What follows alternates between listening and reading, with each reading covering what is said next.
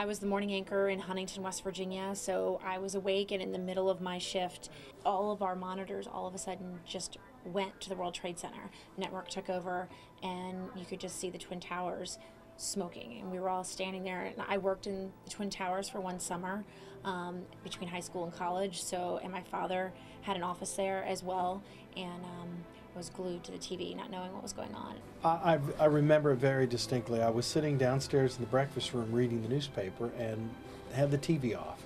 And my wife, who was upstairs in the bonus room, came downstairs and said, "You need to turn the TV on. A plane or something has hit one of the towers." And I thought, what? Well, so I turned the TV on about the time that the second plane hit the other tower. And that's when I realized that that was no accident, that we were under attack. Back in 2001, I was still in college. I was a senior at the University of South Carolina. None of us had any idea what was going on, and nobody was necessarily scared. I know we were more concerned about what was going on in New York and Pennsylvania and Washington. And I actually have family that lives and works in D.C. And was in the Pentagon that day. It was one of the worst days in American history, and something that I'll never forget. It was weird. I got up. It was a Tuesday morning.